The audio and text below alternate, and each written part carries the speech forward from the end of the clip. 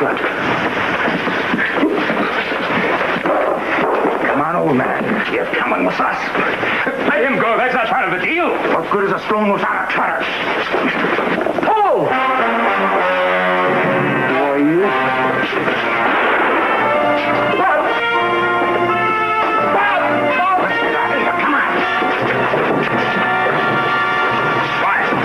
Why did you have to shoot him? You're red but good, punk. Real good. You open your face to anybody. Anybody in this world, won't be enough of you left to bury.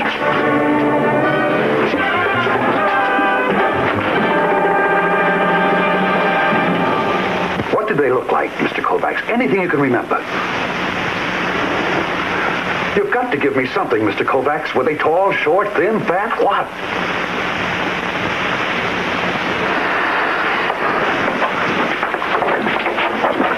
Just leaving, Mrs. Kovacs. We didn't tire him. Please, I'm not a woman who hates, but men who do such a thing, they will be found. Yes? They'll be found. Emile, my love. Come, my love, rest. It's finished.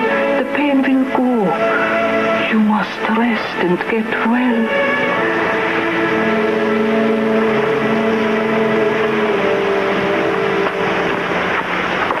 You heard what the doctor said. The man's in a state of shock, so relax, McHale. Relax. $500,000 diamond heist, and that's all you can come up with? Relax? Fine, Captain. Lovely. Look, McHale. Now, you look. My company insured that stone. We're on the hook for $500,000. What me to do? Choke it out of him?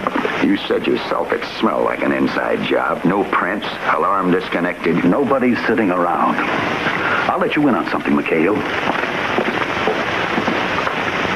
Keep it under your hat. Okay, it's under my hat. The commissioner's called in an undercover man. He's already working on the case. Undercover? What's he doing? Winging, ad-libbing, trying to dig his way into it, and stay alive at the same time. When you're a policeman working undercover, it's just as important to protect the innocent as it is to catch the guilty. An old diamond cutter, Emil Kovacs, was suspected of complicity in the theft of a $500,000 diamond. If the uncut diamond weren't found, the chances were that Kovacs would go to prison. The trail led me to a place, a bar owned by a man named Ox Belden. He had a record of diamond thefts, but mainly in Europe. Lately, he had been clean, running bars, cab companies, legitimate businesses. At least, as far as the police could find out. It was my job to get to Belden, and I decided to do it through Mrs. Belden. She was like a diamond herself, cold and expensive. The usual, Mrs. Belden? Please.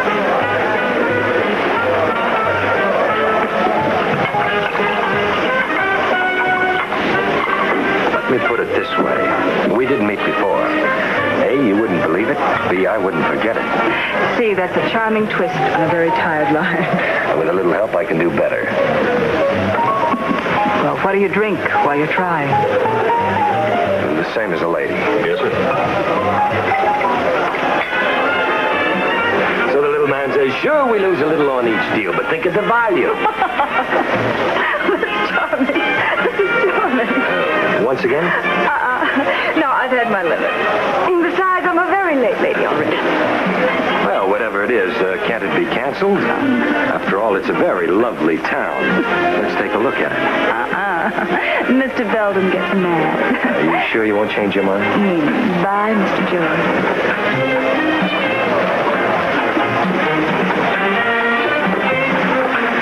Real cold shoulder, huh? Ice cold. Thank you. The bait was out. When Mrs. Belden missed her necklace, I was sure she'd remember my face, and Belden would come looking for me. But before Belden found me, there was someone I needed. One of those characters you meet on the Tightrope. Gideon was one of them. A man with one name and two talents. He was almost as good with diamonds as with the bottle. Splendid, my dear chap, splendid.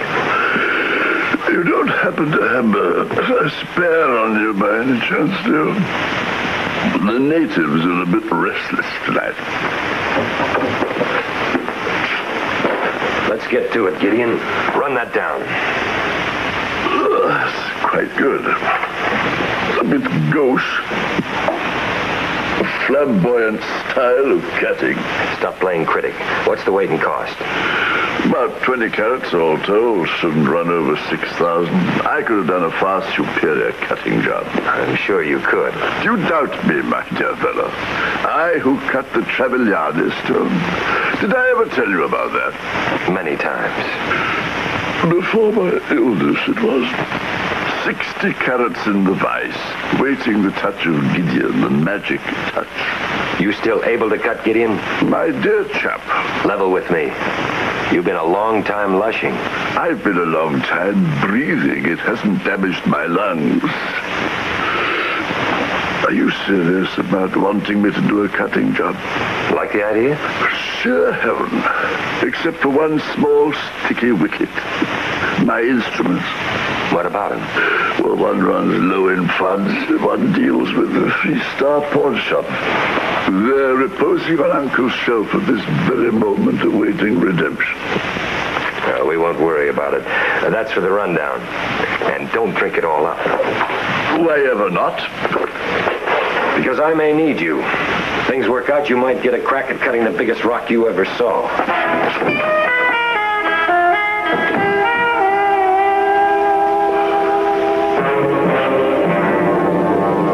How much longer is this going to take, Captain? I should think you'd be more cooperative, Mr. Belden. It was you who made the complaint. Look, a cheap hood lifts my wife's necklace, and all you do is show us pictures. These are jewelry heisters who use that M.O.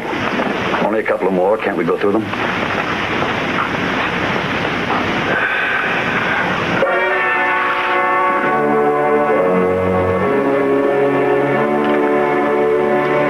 Well?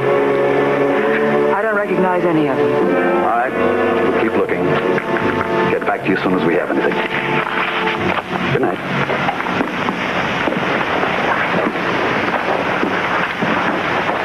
What? That last one, that was the one. Hand me the phone.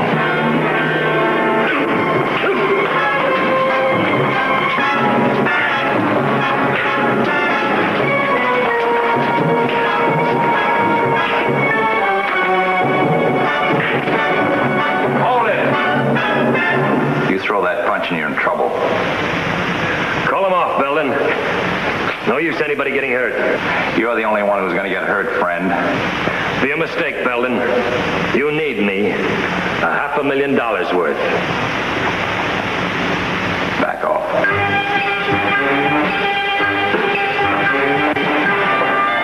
Let alone. I just want to talk. 2 minutes worth. If you don't like what you hear, you can give me back to your goons. All right. Let's talk. Can you swim? If I have to. In a cement suit? You better make these 2 minutes count, punk.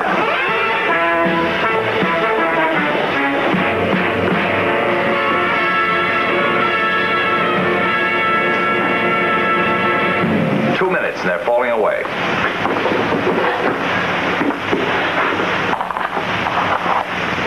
If I wanted to keep it, it would have been broken up hours ago. Forget that, Belden. I'm not taking a swim tonight. Remember? I'm the guy that's going to solve a big problem for you. Like? Like the Kovacs diamond. Who are you, Heister? Jordan. Jack Jordan. Fine. What's a Jack Jordan? A guy who figured it. 15 seconds. Look, there are only two guys who figure to make a score that big. You and Ernie Todd. Ernie's in Leavenworth doing 5 to 10. That leaves you. You're a sick boy. You're the one that aches. A haul that big, and it might just as well be glass. Because there isn't a cutter in the country who won't scream cop the minute you show it. Take him. Mistake, Belden. I've got the key, a top cutter who can do the job. Oh. I suddenly became a friend. I wouldn't go that far, Heister. How far would you go? I'll think it over.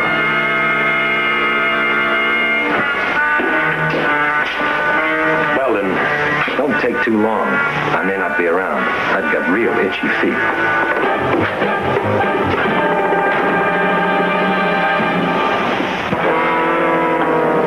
You got rocks in your head. I wouldn't give my mother 25%. Your mother hasn't got you over a barrel. You get a flat 15% and you take care of the cutter out of your end. That is it. You make a rough deal. You haven't heard it all. Your guy does all the work at a place I pick. And one of my boys is with him all the time. And so are you. Oh, come on, Belden. How's he supposed to study the rock with us hanging around like a mob? It won't take that long. Kovacs has already done most of the work for him. His marks are still on the rock. We play it my way, or you want to cancel the ball game? I guess we'll have to play it your way. You own the ball. By the way, where's the diamond? In a nice, safe place. You line up the cutter. We'll pick you up. Belden was cagey.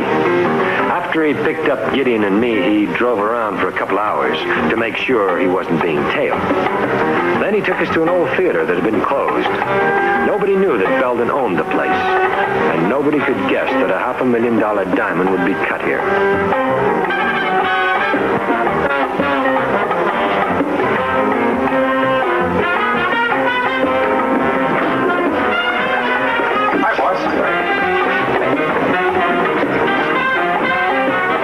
Gideon and I wouldn't be out of sight of Belden or his hoods for a minute until the diamond was cut. There was still something missing, the diamond. It wasn't hard to guess who would bring it. She showed right on time.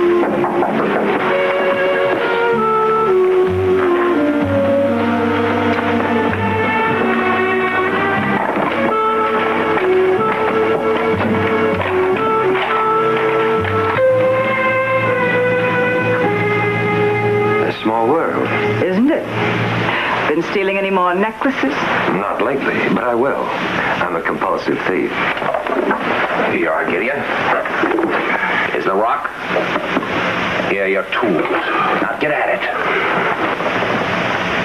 It's a beautiful thing to behold. Exquisite. Oh, we're going to make a lovely thing. Aren't we, my pet? You and Gideon. Gideon and you. We're trying to be patient, Mr. Kovacs, but you're not helping matters. I told you everything so many times. No, Mr. Kovacs, you're holding something back. Don't you see what you're forcing me to do? A man like you placed under arrest? Arrest? As soon as he's able to leave here. Don't make me do it, Mr. Kovacs.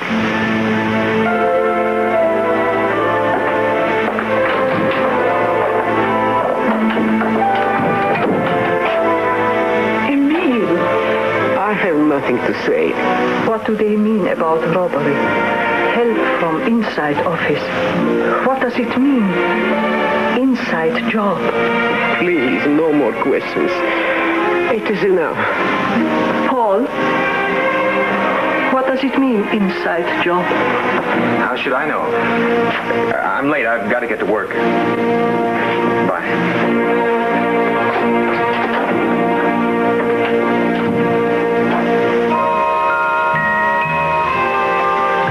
Once the diamond was cut, the evidence would be gone, and Emil Kovacs would go to prison.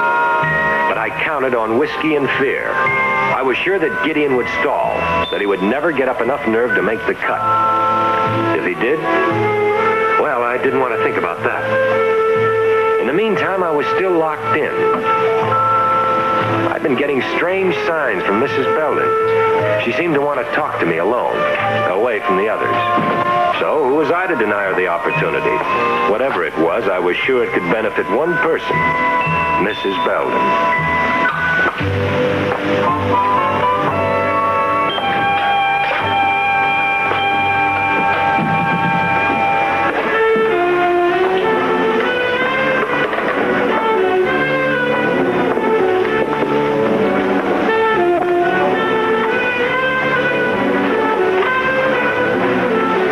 Interested in figures? All kinds. I mean the difference between 15 and 50% of a diamond. I'm all ears.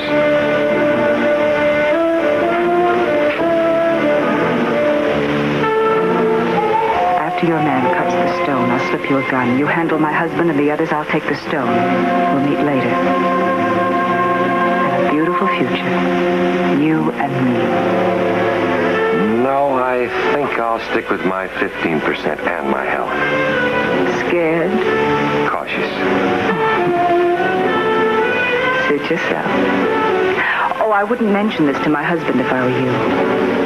He'd never believe you. He trusts me implicitly. Oh, I wouldn't think of coming between such a devoted couple. Oh, you forgot this. I told you I'm a compulsive thief.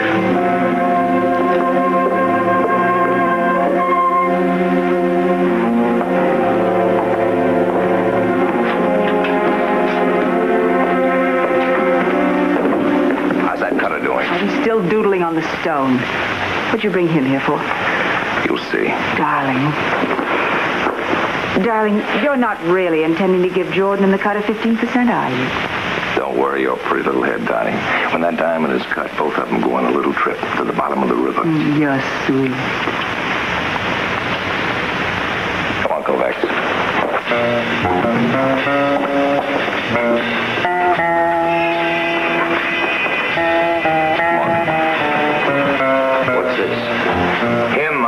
Stalling.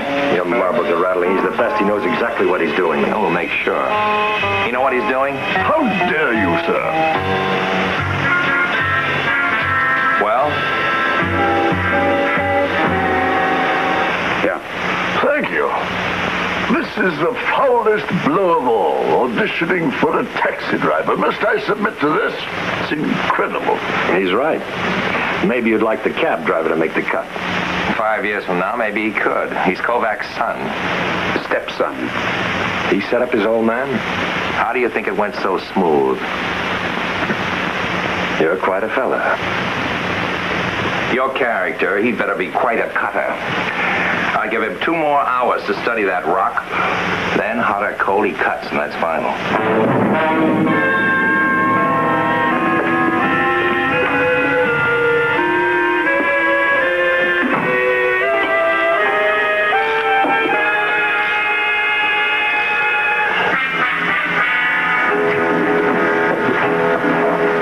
Time's up. Let's get to it. Well, come on, come on.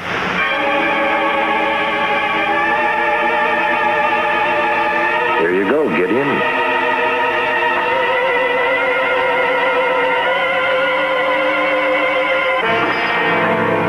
Oh, I'm sorry. It was clumsy of me. Incredibly clumsy. You expect me to use this? Cutting edge is ruined, completely ruined. What?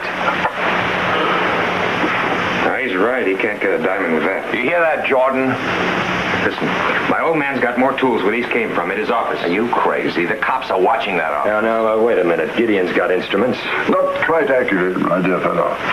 Technically speaking, I suppose they do belong to me, but the 3-star pawn shop might put up a bit of an argument. Well, that's easy enough to fix. I'll go get him. You go. Make it fast.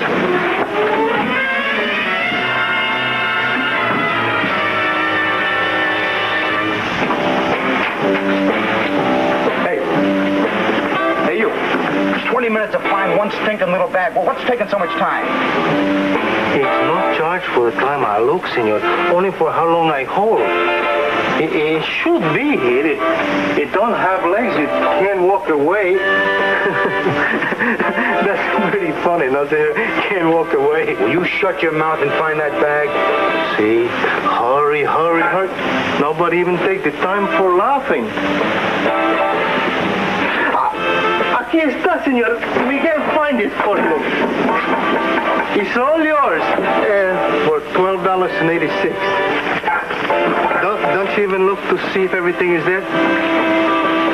Hey, amigo, you got change. Don't you even wait for that?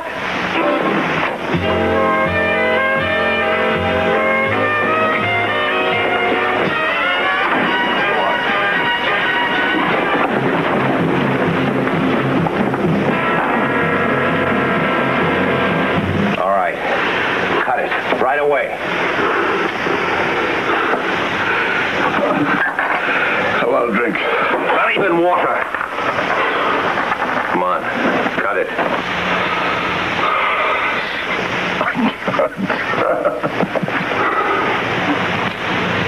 Cut it! You better better give him a drink, or he'll mess it up. He messes it up, you both go out of here in a box.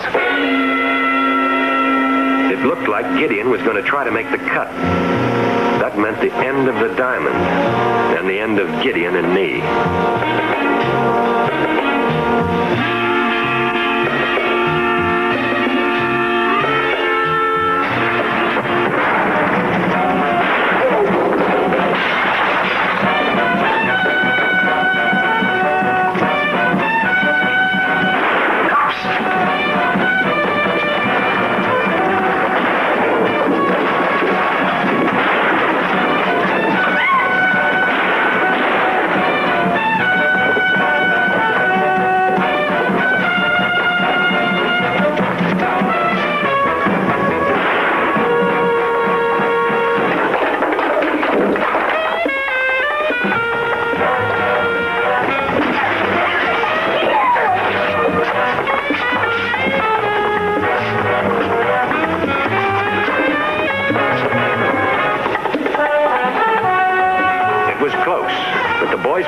Wrapped it up fast. Belden, Mrs. Belden, and the others, all in one neat package.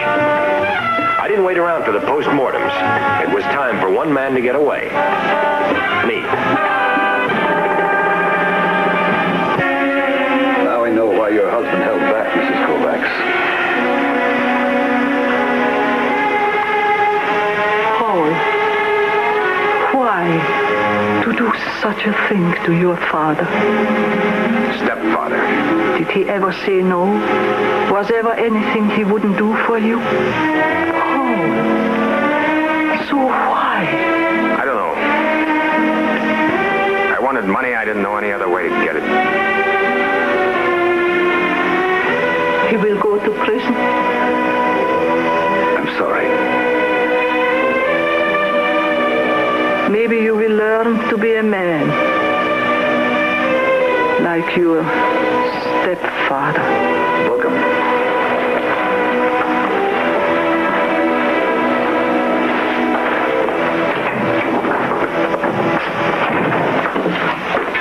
Well, I've already thanked you, Captain. Now, the least you can do is tell me how you cracked this case. Tell him, Sergeant. Undercover man had it all worked out. I was planted in the pawn shop. When Gideon's tools were redeemed, that was the signal to move. To find where the diamond was, all we had to do was tail the hood. I got one more question. About the undercover man? Yeah. Don't ask it. Do not ask it, senor.